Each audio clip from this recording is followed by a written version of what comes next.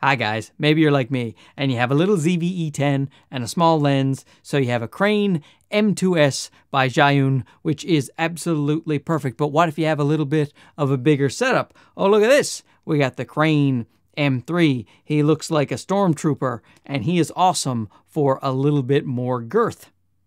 Sounded wrong. But what if you need more than that? Oh, have I got something for you. This is the Weebill 3, and it is a beast, as the kids say on the YouTubes. So first of all, big thanks to Zhiyun for sending out the Weebill 3 pre-release, I had to sign an NDA, an embargo thingamabob, so oh man, all the clicks. I'm gonna be rich and famous now. And I really like this gimbal. If you need a little bit of a heavier setup. Now, here's the thing. I'm just going to straight away, I will say a lot of people will ask me in the comments about the other gimbals.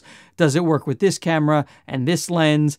And here's the thing is what Zhiyun does, which makes perfect sense, is that they give you the camera and lens combinations that will work with the gimbal. A lot of people, they just say, how much weight does it hold? Does it hold 10 pounds? Does it hold 6 pounds?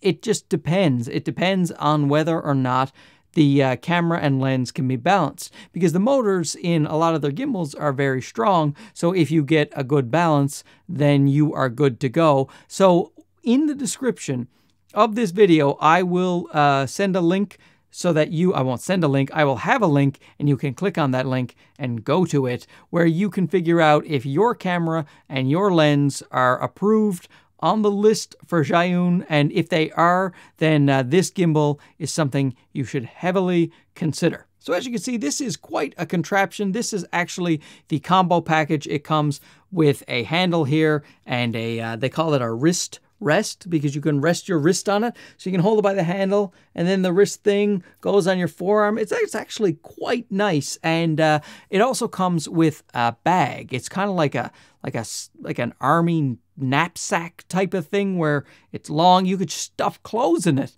if you want. You could fit a lot of things in there. Or if you wanted to be, you know, like maybe like a sexy hitchhiker, you know, going down the road with your little knapsack or whatever, satchel. Zhiyun always goes above and beyond when it comes to the cases, but that will cost you, what's the price? It's going to be $529 USD for the whole combo kit, but if you don't want the combo, you can do $449. So you won't have the handle or the wrist rest. So you can take those things off right there. But one of the reasons I do really like the wrist rest is that actually, see, because it comes with this little tripod, that comes both the standard and the combo kit. But if you take this off, and you have the wrist rest, it actually still quite sturdy on the ground, so you can rest your gimbal. I've never had a gimbal without the tripod that you could just set down, which is really cool. But you see how much more compact the gimbal is when you take off those two accessories. So it's up to you whether or not you might want to do it. I personally like having the option. I would run the gimbal probably a lot like this for a while, but then when I get tired, or if I'm going to do a really long session, I'd like to have that handle and that wrist rest. And even though it's a really strong gimbal, it actually only weighs 1.24 kilograms, which is much less than the Weebill 2, which came in at 1.5 kilograms. So it's nice that the weight went down, but also, which is really great, is that the runtime, the battery runtime on this guy is 21 hours. You compare that to the 9 hours of the Weebill 2, and there is no comparison. You can shoot this all day. Are you going to shoot for more than 21 hours in a day? My God, get some sleep. It is made so well. It feels premium. It's solid. It's sturdy. It's smart. Look at this. It's got a little magnetic key on the bottom there, a little wrench, so that you can just screw it onto the camera and you don't have to take an Allen key or a quarter with you, because it is magnetically attached. Very clever. I like that. And it's the easiest gimbal I have ever used in terms of balancing. Just let me show you quickly how to balance it. Okay, let me just show you how easy it is to balance this thing. This is in the travel position, fully locked, ready to go. So you unlock your motors so that your gimbal is set up, ready for you. Get your little Manfrotto style plate here, and then you just attach this through here. And then I like to lock that to keep it in. Now you need your base plate for your camera. and you need your little wrench, which is of course attached by a magnet. Once you have that screwed on there, you just attach your little thing back to the magnet so that you don't lose it, and slide her on in, and then I will lock that. Now you are ready to start balancing. So if you unlock this motor here, the tilt bar, you'll see it'll go straight down. So what I want to do is slide my Manfrotto plate back until it is level. So now it's level, and I just lock that. And now you point the lens upwards, and you see it tilting this way. You want it to stay straight up. So you loosen this guy here, slide this down the tilt arm until it stays level. Then you tighten that guy up. Now I'm ready to, I have to readjust this one here just a little. Now that and now click it back. And there we go. Okay, great. So now I lock that, and I'm ready for this arm here. And oddly, that is already balanced. So let's just say that it wasn't balanced. What you would do is this one here, you do that arm, and then let's say it wasn't balanced. It was going down there. You just push it over until it is balanced. And now it's going too far that way. Now that's good. And I lock my little switch again here. So now that arm is balanced. Last one we have is the bottom arm here, and now I unlock this. Now you have to tilt this over so that to see if it spins or not. And it spins, so still spins, still, and then that's good. So now I can lock that. Now I unlock all the motors, and now the camera will stay in position wherever I put it, which means it is perfectly balanced. Now you can turn on your gimbal, and I'm looking at my monitor up top in case you're wondering where my eye line is. You're probably not. So this is it, ready to go. Can control by the joystick. You are ready for action. Pretty easy. In fact, the easiest gimbal I have ever balanced, certainly. And now let's go outside for a brief overview on the features it has. So let me show you a little bit about the gimbal here. When you power it on, it goes directly into pan follow in terms of its mode. And here's the M for mode. You can switch that between locked and follow and pan follow, but you double click and it goes into point of view mode. Double click again and it goes into vortex mode. So you can be Alfred Hitchcock if you want. Double click again and it goes into portrait mode. Now this is if you want to do, I'm going to get in a shot, if you want to do your booty popping and your TikTok, and then you want to go into the portrait mode. Got this nice little joystick here where you can control the up and the down, and then it has the record button, which when connected by a cable to this guy, this USB-C port right here, you can control the camera depending on the camera. Different cameras have different functionality. I will leave a list in the description below.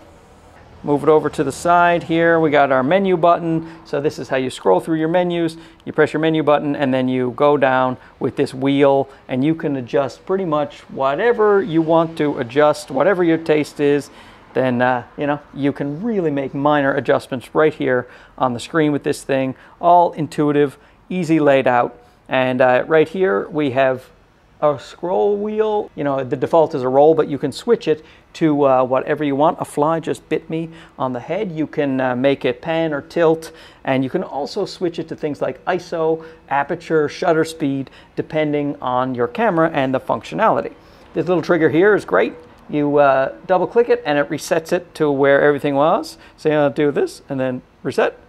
And then you're good to go. You're back to balanced. And if you want to hold down the trigger, then you go into go mode, and that means the gimbal will respond really fast to you. Say you're chasing some guy, you know, and you want to get him in frame, like because he asked you, not because you're creepy. You know, you're taping an athlete of some kind, and you hold down the go button and you go. All of the air conditioners just kicked on here, all of them. Oh, and the menu wheel has another function. If you hold it down for long enough, then what comes on is this little light right here.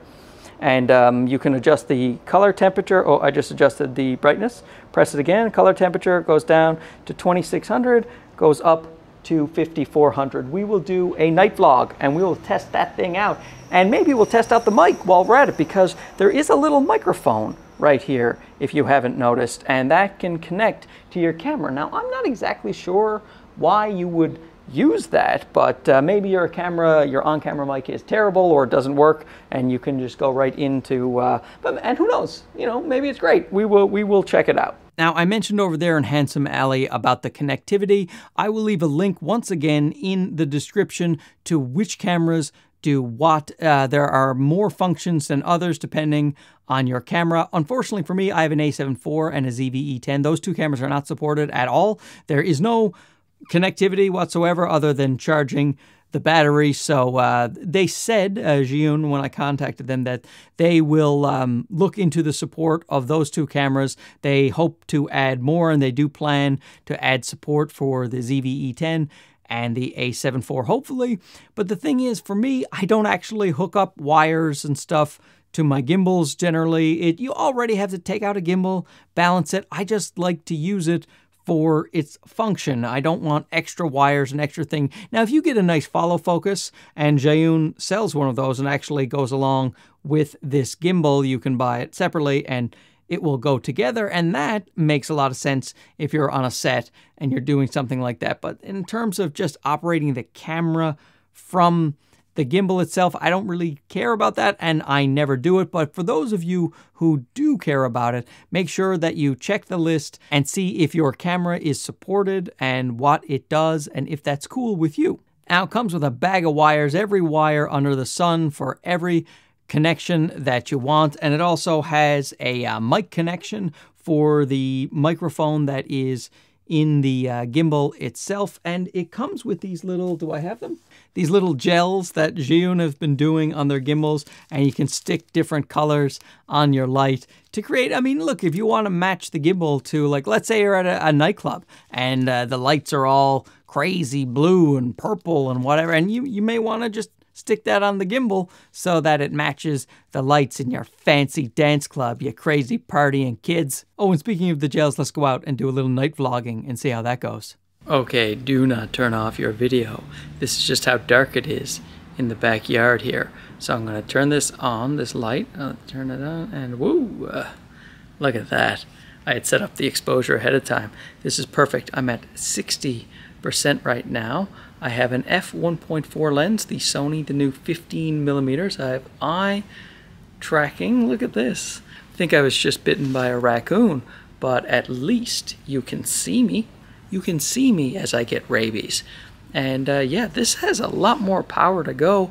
And I have a little ZV-E10 out here right now, which is actually great in terms of the weight here. It's quite light when it's paired with the ZV-E10 and this 15mm lens from Sony. Oh, and let's not forget about the gels. They're in here somewhere, right? Ooh, look at this. Don't worry about the air conditioner that just kicked on, ruining my audio. It's like I'm one of those indie hipster kids, you know, that only shoots on film. I shoot on film. I develop my own films in my dark room, and if you don't do that, then you're lesser. You're lesser than me. And this is when you want to make a movie about survivors on an iceberg. Look at us. We're so cold. We're so cold. Did I mention, by the way, that you press the joystick 3 times and it turns this thing into selfie mode? I may not have mentioned that, but that is what I'm doing right now at the little ZV-E10. This is a lot of fun. All right, let's go back inside and bandage our raccoon bites. And now as I fumble around in the dark, I will test the microphone that is on the gimbal itself. I am literally trying not to die, literally. People use that all the time incorrectly, including me, but I am actually not trying to die in my backyard here. There's so many kids things, and that was a sprinkler I just tripped on, which is not one of the kids things, although they do like to run through it. I'm running on right now because I want to hear how this microphone quality sounds compared to what you already heard from the ZV-E10. Okay, now we can go back inside. So once again, thanks to Zhiyun for sending this out for testing. This is definitely going to be my gimbal going forward for my bigger, heavier setups. My everyday travel gimbal and run and gun stuff is still going to be the Crane M3 as long as I have the camera and the lens that jives with the M3. I love how compact and light and portable that is. But for the cameras that gimbal can't handle, then I will be going with the Weebill 3. I'm drinking water for my stupid health. Anyway, thanks for watching. We'll see you soon. Okay, bye-bye.